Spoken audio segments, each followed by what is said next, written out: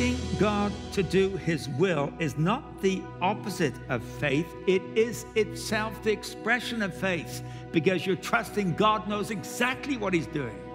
And the blockage in the road for many of us in our lives and our circumstances is we're not prepared to say, your will be done, because when we do, then we can relax. Your will be done. Living true.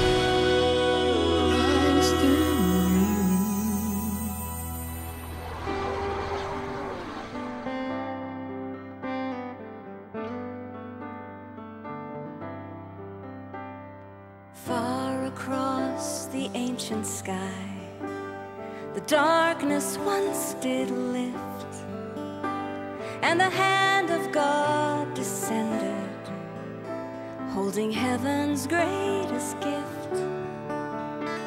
And stillness washed over all the earth, for David's star to rise, and celestial voices filled the night, and mortals hid their eyes. Emmanuel, Emmanuel, let men and angels bow. Our God is with us now.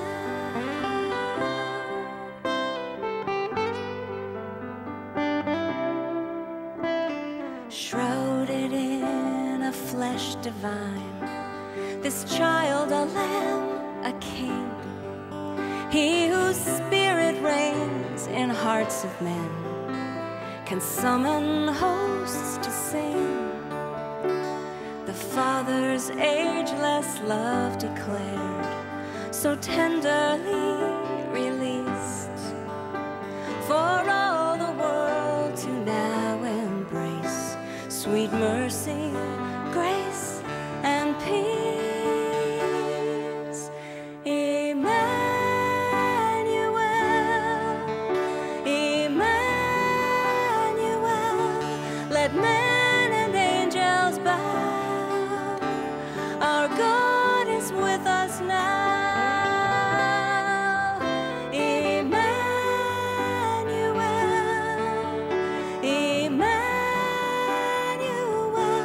Let men and angels bow. Our God is with us now.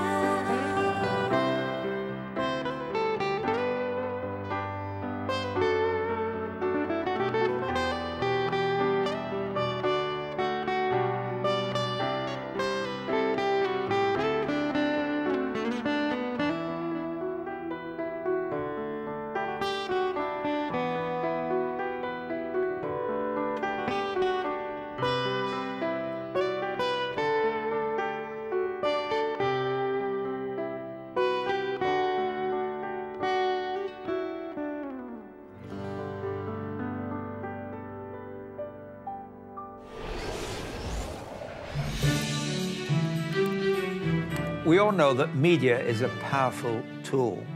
Whether it's television, radio, or internet, the influence media has on people around the world is profound. Even in some of the most remote regions of the world, invariably someone has a television, a satellite dish, a cell phone, or a computer. However, television, radio, and internet coverage is very expensive. And the biggest expense is television and radio broadcast time. We buy this airtime. We partner with networks to reach as many people as possible and use the donations of our viewers as efficiently as we can. You, our viewers and donors, help us pay for the broadcast time and production. In this way, Living Truth is your program. For without you, our supporters, we cannot buy the airtime. We can't produce, package, promote, or broadcast the gospel in this way around the world. Many of you know that we currently broadcast in over 60 countries all over the globe. We translate into Spanish and Arabic and have subtitles in numerous other languages. For example, We reach Chinese communities and Arabic-speaking communities in many parts of the world. In India, we broadcast to millions of households. All this is possible because we pay for broadcast airtime as you enable us to do so. For nearly 15 years, I've asked for your support with our airtime costs, and each year you respond with a heartfelt and generous yes. We want to continue being a sustainable, financially sound media ministry, and we can only do that with your help. I'm asking you this Christmas season to help us stay in good standing with our broadcast stations so we can continue to help people all over the world and perhaps to help you too. In this season of giving, I'm asking you to partner with us in reaching the world with the life-changing news of Jesus. And may I say thank you to the many of you who continually bless Living Truth with your faithful gifts month after month, year after year. I wish you and your families a very happy and blessed Christmas. To help support our airtime costs, send a check to the address on your screen. To donate with a credit card, call toll-free 1-888-269-6085. To make a secure online donation, visit us at livingtruth.ca. You can also text DONATE to our toll-free number. Living Truth is a registered charity, and all donations are tax deductible. This is a special message from Charles Price called Prayer You Wished You Hadn't Prayed. If you've got your Bible, I'm going to ask you to turn to 2 Kings and chapter 20. 2 Kings and chapter 20. And I'm going to read from these verses in just a few moments. We had a wonderful message last Sunday on the theme of prayer. And she based it on Hezekiah's prayer in Isaiah 37. There is a lot about Hezekiah that we ought to know and don't know. 15 chapters are given over to Hezekiah's life in the Old Testament, in 2 Kings, 2 Chronicles, and in the book of Isaiah. And the message last week opened up the week of prayer that we've had this week. Some of you have been involved in the prayer chain, people praying around the clock. Some of you involved in the day of prayer that we had here yesterday. But we don't just want it to be a week of prayer, we want it to be a habitual life of prayer that we pray together. And I want to close this week of prayer, though, this morning by going back to King Hezekiah. Hezekiah was one of the best of the kings of Judah. His life and reign is summarized in 2 Kings 18. I'll just read you from verse 5 to verse 7, just a couple of chapters before the real passage I'm going to read in a moment. 2 Kings 18, verse 5 says, Hezekiah trusted in the Lord, the God of Israel. There was no one like him among all the kings of Judah, either before him or after him. He held fast the Lord and did not cease to follow him. He kept the commands the Lord had given Moses, and the Lord was with him. He was successful in whatever he undertook. What a summary of a brilliant, godly man who had led Judah. And he was, in particular, a man of prayer. 12 times it speaks of Hezekiah stopping to pray, or it uses the phrase that he was seeking the Lord, or he sought the Lord. He and Isaiah, who was the prophet who was contemporary with Hezekiah, sometimes met together just to pray. They'd meet and pray for the issues that they were dealing with. So Hezekiah was a man who knew God, he trusted God, he obeyed God, and the summary of his reign in 2 Kings 18, verse 3, is he did what was right in the eyes of the Lord. When he came to the throne, the nation of Judah was sitting vulnerably between the two superpowers of the day, Assyria in the north, who were advancing. They were on an upward momentum, and Egypt in the south, who were more in a defense position. And Judah was sandwiched between them and served as a sort of buffer state, so that if Assyria was to invade Egypt, it would have to first come through Judah, and vice versa. If Egypt was to try and take on some of the Assyrian territory, have to come through Judah, so each side would get plenty of warning. So there was some good reason in leaving Judah intact. But because Assyria was rising in its power, they wanted, under their king Sennacherib, to come in and conquer Judah, set themselves up then for a battle against Egypt.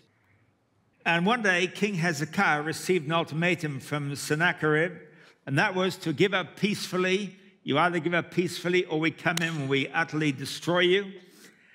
And he received a letter from Sennacherib brought to him by his representatives, and it's a long letter, but part of it said in chapter 19 and verse 10, "Do not let the God you depend on deceive you when he says Jerusalem will not be handed over to the king of Assyria." Your dependence on your God, he says, is a deception. And then he tells them how many surrounding nations were destroyed by the Assyrians, even though they depended on their gods, which didn't help them one little bit. And so as this letter came to Hezekiah, he spread it out before the Lord. One of the images from last week, for me anyway, was this whole idea of spreading out before the Lord the message that had come from King Sennacherib. And then the text gives a dialogue where the king of Assyria says, and then you hear, the God of Israel says. The king says, the Lord says. The king wants, God wants. And this dialogue goes back between the Assyrians and Judah, between Sennacherib and Hezekiah. And this is a dialogue that's familiar to us and is in every age, but is a familiar one to us in our day, where the people say, God says. On the other hand, our culture says, but the Bible says. The world wants, God wants. And we can listen either to what the world is saying, to what our culture is saying, to what people are saying, and we let that be the criteria. Usually we're intimidated by that. We feel we don't have the courage to stand up to that. Or we know what God says, what his word says, what the Lord says. And Hezekiah, standing between these two, stands for what God says, stands for what the Lord says. And he did so because he had taken time to lay out this letter that he'd been sent before the Lord, and he listened to what God said. He didn't try to guess what God might say. He didn't superimpose his own ideas and then say, this is what God says, but it's really my own ideas. That's taking the name of the Lord in vain when we do that. But he actually asked God. He laid the issues before him. He listened to God. And God spoke to him. And in the end of chapter 19, God gave Hezekiah a massive David and Goliath kind of victory over the Assyrians. 185,000 Assyrians died. And they went back to Assyria with their tails between their legs, and so humiliated was Sennacherib, the king. When he got back home, 2 of his sons assassinated him because they couldn't bear the humiliation that came from the defeat of Assyria by this little group of people in Judah. Now, this is all background to what I want to talk to you about here in chapter 20. But bearing in mind, they've just seen this fantastic victory over the Assyrians when verse 1 of chapter 20 says, in those days, Hezekiah became ill and was at the point of death. The prophet Isaiah, son of Amos, went to him and said, this is what the Lord says, put your house in order because you are going to die, you will not recover. Pretty direct, isn't it? Pretty blunt. This is a word from God to you, Hezekiah, put your house in order, you're going to die. You will not recover from this sickness. But I suggest to you, it was also a very kind message. Would that we were straight and honest when we're dealing with issues of death. We cloak it, disguise it, that we don't face it.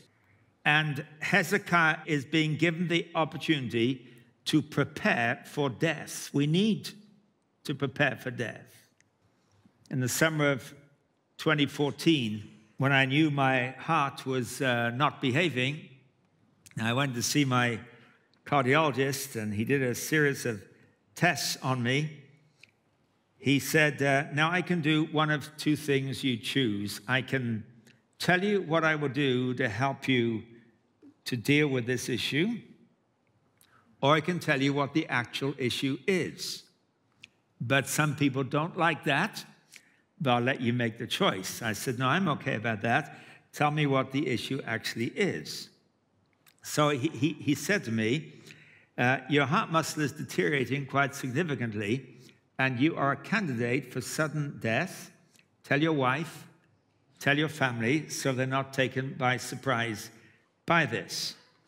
And having said that to me, he said, but my job now is to, this is his phrase, to delay your mortality.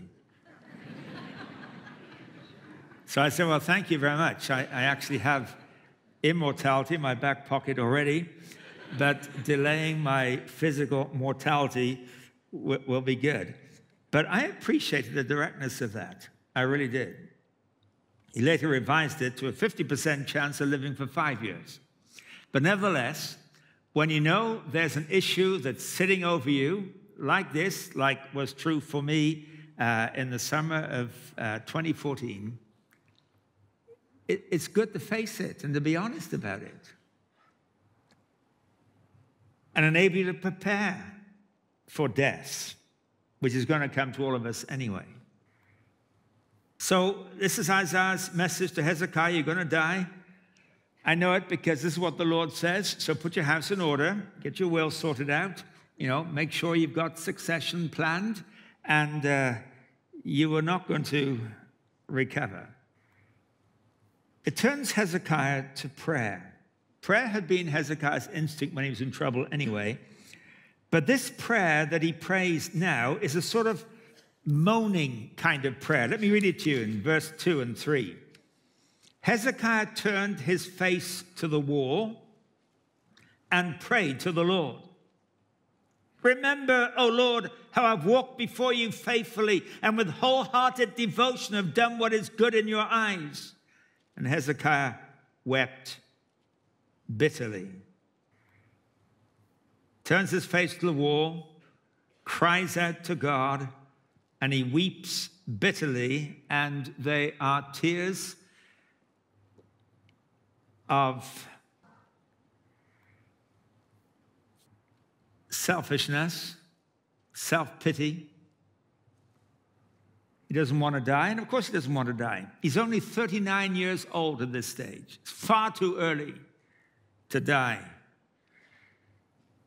So Isaiah, meantime, having delivered the message, left the court, and before he had left the building, the middle court of the building, God spoke to him again. Let me read it in verse 4. Before Isaiah had left the middle court, the word of the Lord came to him. Go back and tell Hezekiah, the leader of my people, this is what the Lord, the God of your father David says. I have heard your prayer. I've seen your tears. I will heal you. On the third day from now, you will go up to the temple of the Lord. I will add 15 years to your life. This is a remarkable turnabout. I've heard your prayer, Hezekiah. Isaiah, change the message. Go back and tell him, I've heard his prayer. I've seen his tears. I will heal him, and I'll give him another 15 years. So in verse 7, Isaiah said, prepare a poultice of figs, and they did so and applied it to the boil, and he recovered. By the way, don't think that for God to heal bypasses medicine. Isaiah prepared some medicine as well for him. But 6 verses after he was told, you will die, put your house in order, he is well again. And he's healthy with the promise of 15 more years. Something feels wrong about this story, doesn't it? There's a mixed message that Isaiah brought to Hezekiah. Set your house in order, you're going to die. No ambiguity, not maybe you will, not if you're not careful you might. You are going to die. Set your house in order. And then the message comes, God is going to heal you. You're not going to die. You'll add 15 years to your life. We have great difficulty with the idea of God changing his mind, of saying one thing and then doing another in such a short space of time. This is not unique to this story here, and we're not going to sidetrack onto that whole question, but there are a number of times when God said one thing, but actually did another. When Jonah was sent to Nineveh, which was actually the capital of Assyria, he told them in 40 days, you will be destroyed. That was the message that he was given to give to them. But the people repented, and God withdrew his judgment on them. And Jonah, you remember, became angry with God because God had not done what he had told Jonah to tell the people he would do. You told me to tell them you destroy them in 40 days. You're not doing that. That totally undermines my credibility now. And he sat down, you remember, and complained. In the wilderness, after the people had built a golden calf, God's anger burned against them, and he said, I will destroy them. And Exodus 32, Moses interceded. Then the Lord relented and did not bring on his people the disaster he had threatened them. King James says God repented. Actually, in Jonah, it says God repented. That literally means changed his mind. In the book of Amos, chapter 7, verse 4, this is what the Lord showed me. The sovereign Lord was calling for judgment by fire. It dried up the great deep and devoured the land. Then I cried out, Sovereign Lord, I beg you, stop. How can Jacob survive? He is so small. So the Lord relented. King James again says the Lord repented. This will not happen, the Lord said. Now, these may be anthropomorphic statements. In other words, helping us understand God's action in human terms that we're able to understand. But nevertheless, they are there. And it was here in Hezekiah's case. You will die. He pleaded with God. You will not die. You will have another 15 years. But here's the rub. Hezekiah did recover, and he had 15 more good years. He continued his good work that he had done in the preceding 14 years that he'd been on the throne. At the end of 15 years, he went back to bed and died, right on schedule. And at the end of chapter 20 and verse 21, it says, Hezekiah rested with his fathers, and Manasseh, his son, succeeded him as king. Next verse, which is a chapter division between it, is chapter 21, verse 1 now. The next verse says, Manasseh was 12 years old when he became king, and he reigned in Jerusalem 55 years. If you know anything at all about Manasseh, he was the most evil king who ever reigned in Judah. If Hezekiah was the best king, his son Manasseh was the most evil king. He undid all the good his father had done. He rebuilt altars to Baal and Asherah poles. He turned to astrology, to witchcraft, to sorcery and spiritism. He communicated with spirits. He even took 2 of his own sons to a pagan altar that built in the temple of the Lord, and he held them up and slit their throats and poured their blood onto the altar of this pagan god. The most evil king that ever reigned in Judah. I have no doubt he was possessed. He reigned for 55 years. By the way, at the end of those 55 years, he had a dramatic conversion, almost a deathbed conversion. But do some math here.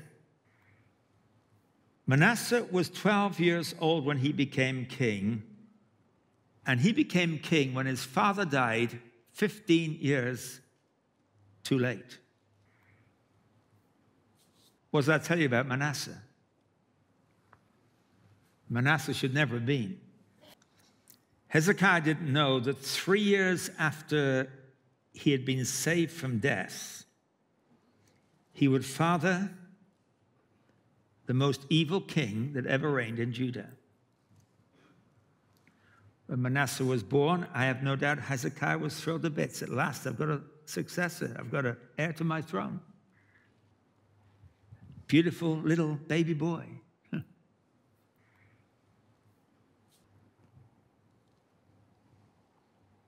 What does that tell you about Manasseh? It tells you he should never have been. 3 years after his recovery, Manasseh was born. And this can teach us some very important things. I gave as a title to my message today, Prayer You Wish You Hadn't Prayed.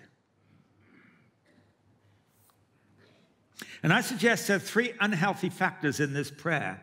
And they have to do with Hezekiah's walk, they have to do with his world, and they have to do with his will. And you'll see why I've made that division in a few moments. First of all, his prayer has to do with his walk.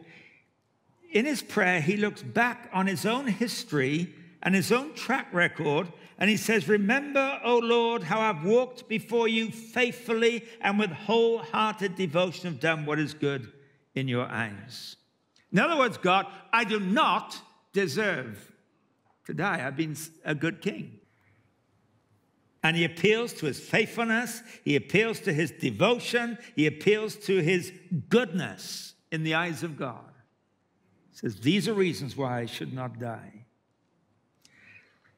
Now, before we dismiss this as selfish and arrogant, it actually does follow the pattern of a number of Psalms, where in the Psalms, sometimes the writer appeals to God on the basis of his own faithfulness. So in Psalm 18, the Lord has dealt with me according to my righteousness, according to the cleanness of my hands, he has rewarded me. Psalm 26, verse 1, vindicate me, O Lord, for I have led a blameless life. I've trusted in the Lord without wavering. And there are other similar psalms that say, God, treat me well because I have been a good guy. I have served you. Hezekiah prays that kind of prayer, but it is a prayer of self-preservation. He turned his face to the wall. It says he wept bitterly and he pleaded for his life. Now, this comes in the immediate aftermath of some fantastic victories God had given Hezekiah against Assyria. And in chapter 18 and 19, Hezekiah had walked by faith. Faith in God, trust in God. Here in chapter 20, he walks by sight. That is, he is rational about the situation. He weighs up what he can see. Everything he did earlier is explained by the fact he did what was right in the eyes of the Lord. He trusted in the Lord. I'm reading quotations now. He held fast to the Lord. The Lord was with him. And so on that basis, he was he was a courageous leader. In fact, he was so courageous that back in chapter 18, verse 4, he removed the high places, smashed the sacred stones, cut down the Asherah poles. That would have brought a lot of applause from the people. But then it says he broke into pieces the bronze snake Moses had made. Do you remember that? bronze snake Moses made when people were being bitten by poisonous snakes in the wilderness, and he took made a snake of bronze, put on a pole. Anybody who'd been bitten by a snake could look at that pole and they would live. And they'd kept it as a relic. And when Hezekiah had smashed the pagan idolatry, he took the bronze snake Moses had made and he smashed it to pieces as well. Because it says up to that time they were burning incense to it. This is a man of great courage. He knew that what God blesses is an expression of himself, the bronze serpent. He curses when it becomes a substitute for himself. He was a man of great courage, a man of great trust in God. In chapter 18 and 19, his theme would be, God is all you need. But now in chapter 20, he's not so sure. This sickness is unjust in the light of all that I have done. You know, it's a particular danger as we grow older that we look back on the Lord's working in our lives and we develop a sense of entitlement. This shouldn't happen to me. This needn't happen to me. Psalm 19 and verse 13. It's a prayer of David there. Keep back your servant from presumptuous sins. Let them not have dominion over me. Presumptuous sins are especially a pitfall for those who have walked closely with God. We feel we're entitled to a certain payback from God. This is my prayer in the battle. When I'm in trouble or pain, you are still God. And I have a reason to worship. I'll bring praise. I'll bring praise. God is my victory. He is here. The idea there being, I have nothing to ask, only to trust him. When I'm in battle, when I'm in trouble, when I'm in pain. Thanking him for his presence and whatever it is that he wants to work out. But Hezekiah has become guilty of presumptuous sins. So when the bad news comes to him, he turned his face to the wall and he prayed. And that is a sulk. That's a sort of tantrum, isn't it, that he's having? He's believed the press about him. He's believed what people said about him as the great king of Judah. In the 2 Chronicles version, it says, in those days Hezekiah became ill, was at the point of death. He prayed to the Lord, who answered him and gave him a miraculous sign, but Hezekiah's heart was proud. And he did not respond to the kindness shown him. That's, by the way, why I said to be told you're going to die is a kindness. Then he can prepare for death. He didn't respond to the kindness God had given him and shown him. He became proud. So his prayer, first of all, has to do with his walk. It's because I've walked with God over these years, I'm entitled for God to heal me. His second prayer has to do with the ways of his world. And by that I mean that he had seen great victory in the world around him. He just enjoyed in the previous chapters greatest victory over Assyria. And Hezekiah was at his best in the great regional issues and conflicts of his day. He spread the big issues before the Lord. He speaks to the Lord. He doesn't try to guess and second guess what God will say. He listens to God. He hears his voice. He goes back to the Assyrians. He boldly tells them what God has said. That's where he's at his best. But now he's in a different world. It's his own personal world now behind closed doors.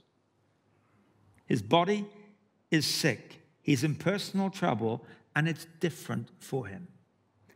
In public, he was bold.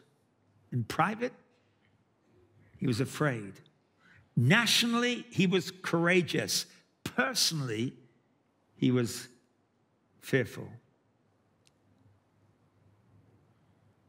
And his confidence in God in the big global external issues was not matched by his confidence in God in the personal, private issues. That is a discrepancy that can arise very easily in the Christian life, especially for those who are in ministry, where you're dealing with bigger issues and you're trusting God and you're interceding and you're seeing God do things. And then your own personal life, you suddenly hit a crisis, or something begins to go wrong, and the resources you have known in the big picture, you do not know in the little picture. This is a man whose public life has grown bigger than his private life. This is a man whose vocabulary is bigger than his experience.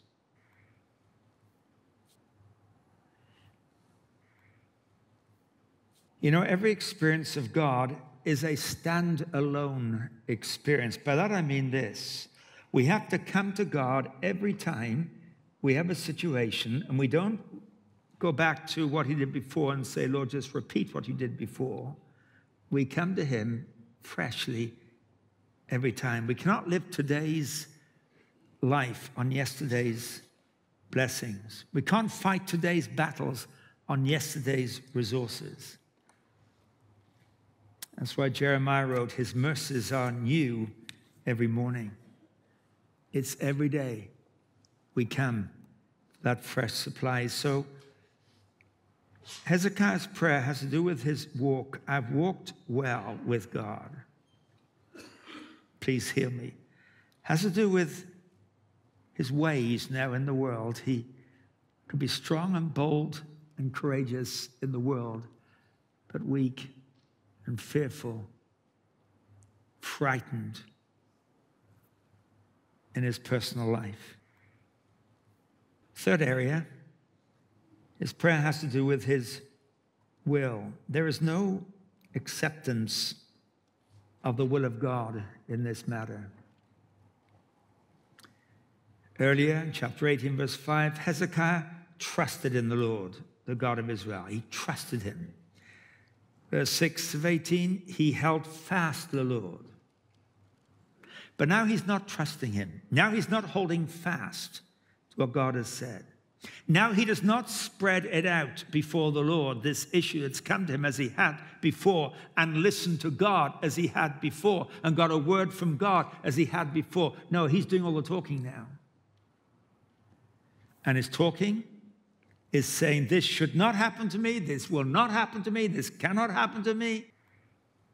I'm your faithful servant. If I go, who's going to take the throne here in Judah? I've been your good, faithful king. I'm not going to die. And so God listened to him. He didn't die, but he did not know the consequence that would come when he died and his 12-year-old son became the evil king of the nation. There are 4 imperative words in our prayer life, and these 4 imperative words are, your will be done. We bring situations before God, your will be done. We intercede for people, your will be done.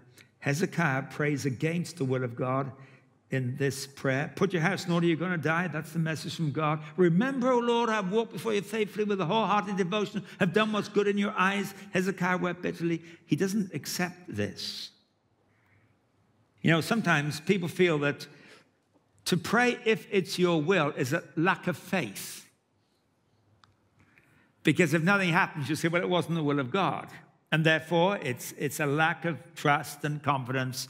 And I've heard that a number of times. I remember some years ago now going to visit somebody who was in hospital, who was sick, who was close to death, in fact. And there were half a dozen of us there.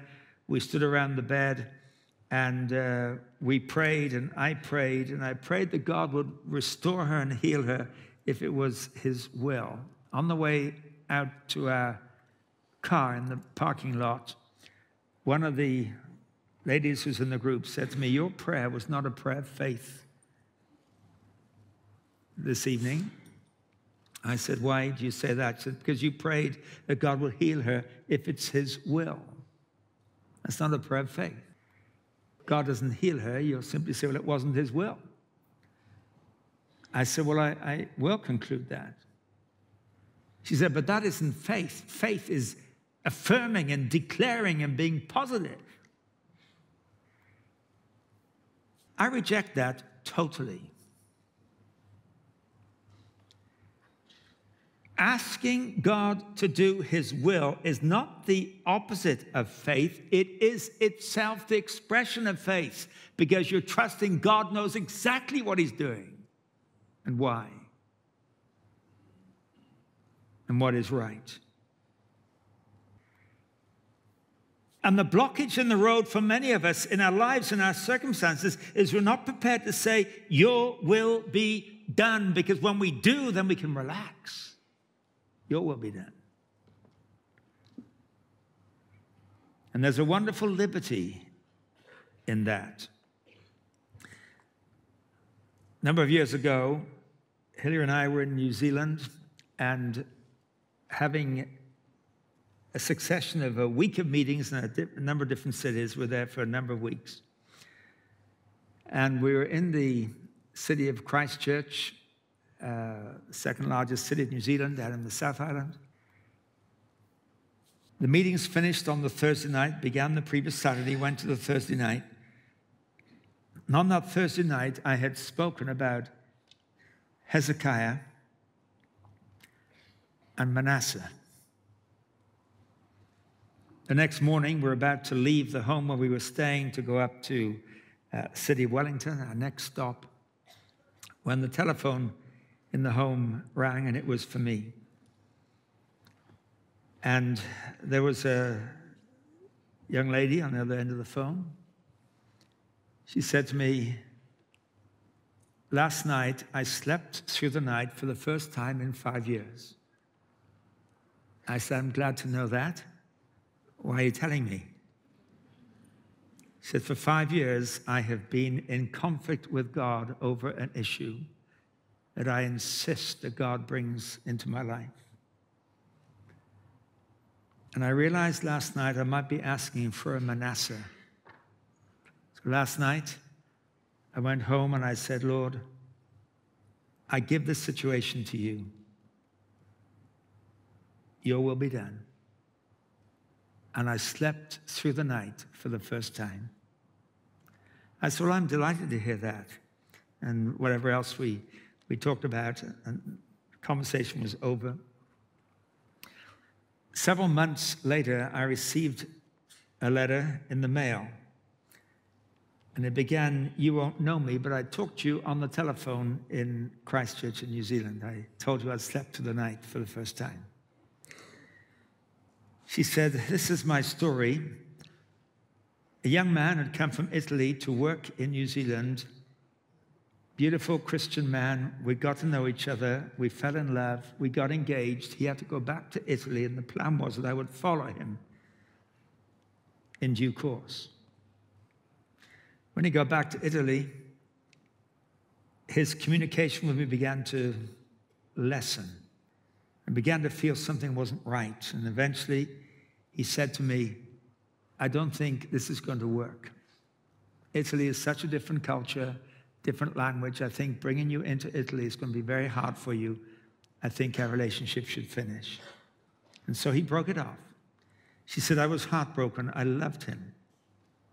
And I wanted to marry him. And I prayed, give me back that young man. So on that Thursday night, I said, Lord, your will be done. I let him go. Next day was Friday, and our church were having a retreat at a campsite. And we met at the church. We got into different people's cars to take as few cars as we needed. And I got into a car with a young man who I didn't really know, who came to our church. And we chatted on that journey. And we talked that weekend. And we've talked since. We've just got engaged.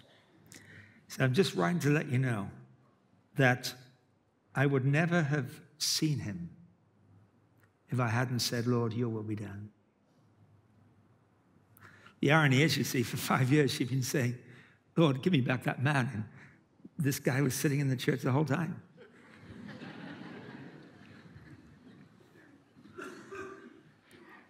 Some years later, I was down in New Zealand again, down in the southern city of Invercargill. It's the most southerly city in the world, they claim.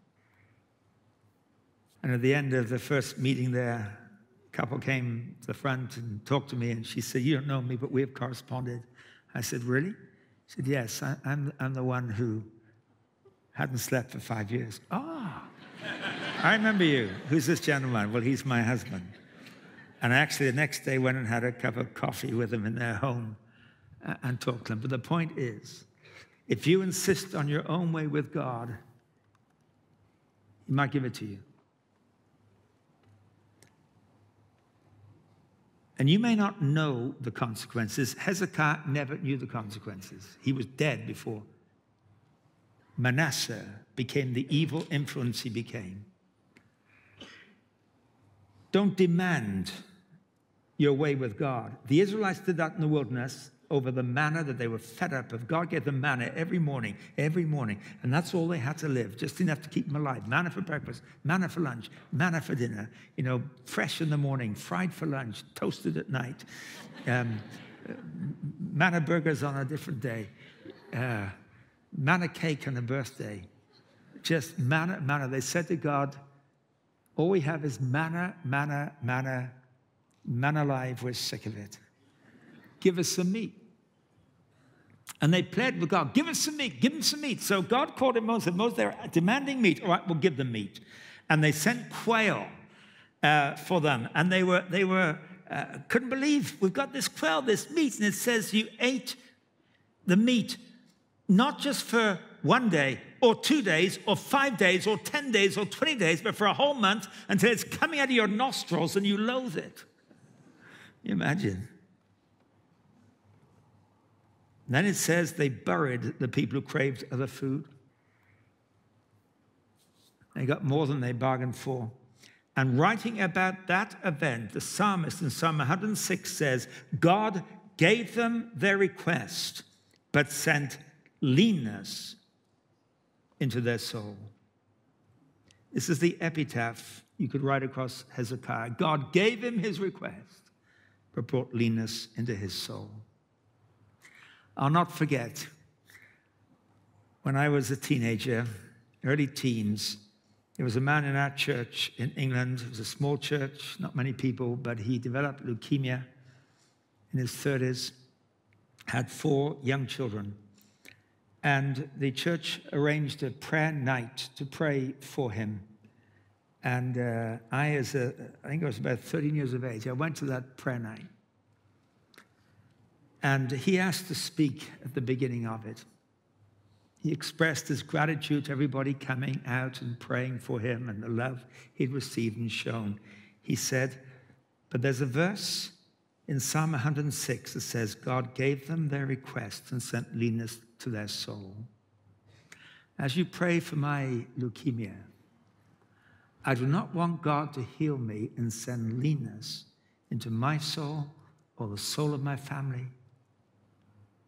I want you to pray that God's will be done. I remember being, at that young age, incredibly impressed with that willingness to let God have his way, whatever it might be. I didn't undermine the faith of the prayers. It actually strengthened them. We're not going to gang up on you, God, and twist your arm and get you to do things that you might not otherwise do. We're going to say, God, we're bringing this situation to you. We bring this man to you. Have your way in his life. Don't pray prayers you wish you hadn't prayed. And to avoid that, for Hezekiah, we need to die to any sense of entitlement that we have. We feel, I deserve this, I'm entitled to this. We die to God having to repeat the blessing he gave me in the past today. He has worked. He may not in this situation do what I'd like him to do. And we have to die to our own will, that we're not using God as an agent of our own agenda. We're bringing our lives to be an agent of God's agenda. Your will be done.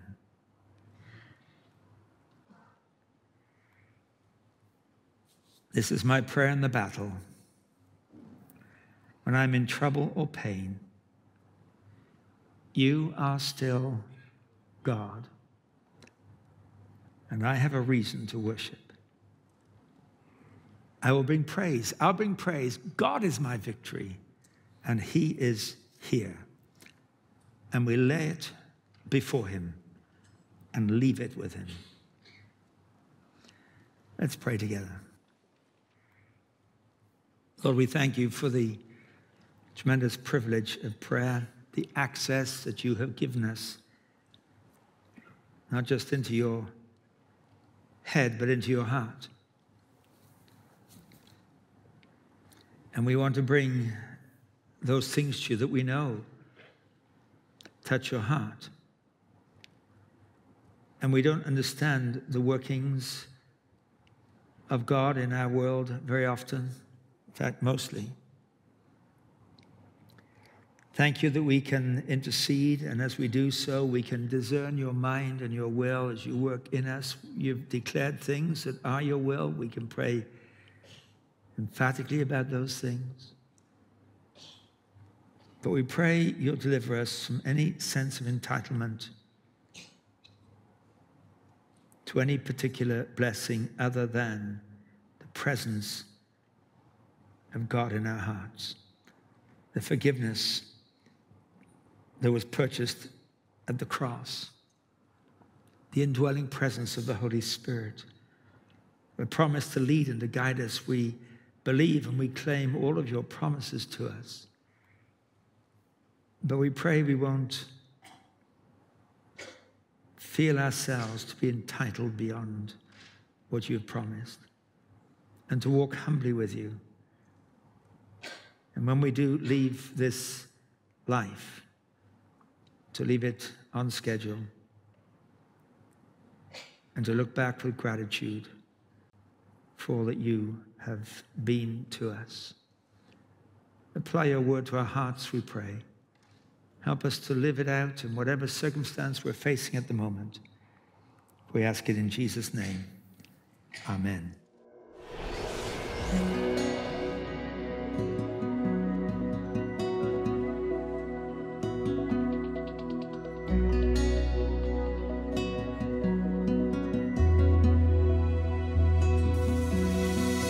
To watch this message again, go to our website, livingtruth.ca.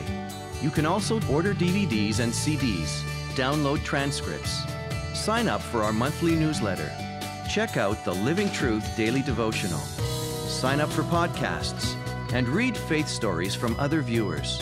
We love to hear from you, so send us your comments and testimonies. Living Truth is supported by viewers like you. Thank you for transforming lives through your financial participation. Join us next week for a Christmas message from Charles Price. This is Living Truth.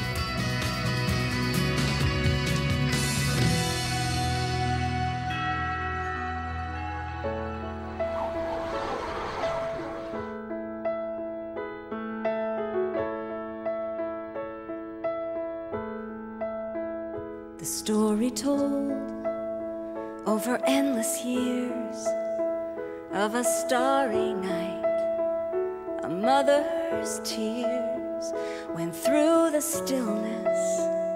You could hear a baby's cry.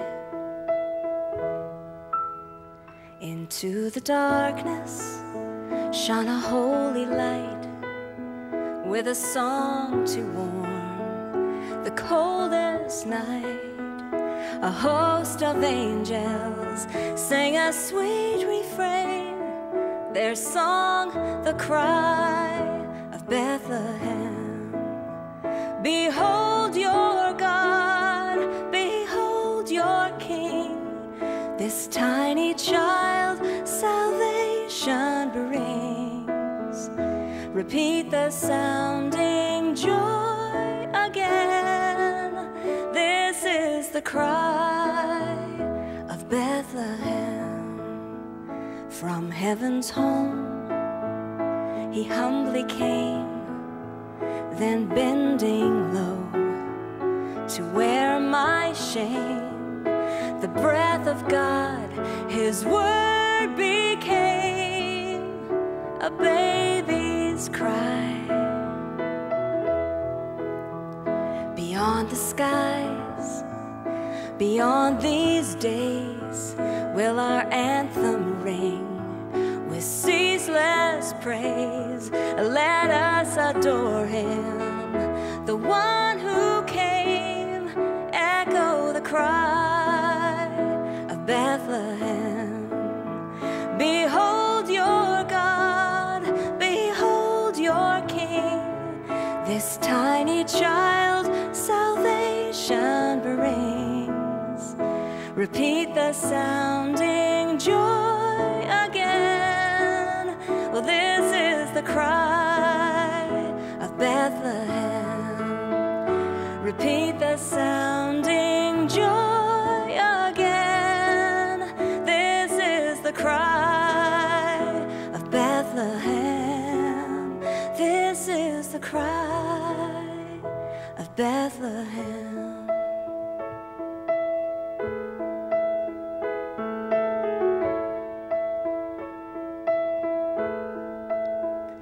This Christmas Eve, we will gather near with the tender ones we hold so dear. But through the stillness, may we hear a baby's cry. Living true.